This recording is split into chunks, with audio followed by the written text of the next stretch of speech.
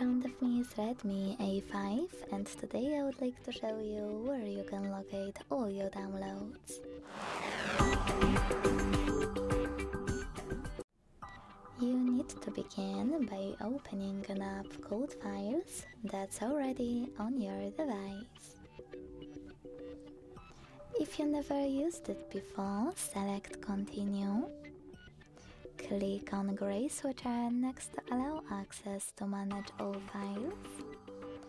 And then hit the Downloads category to access all of your downloaded files.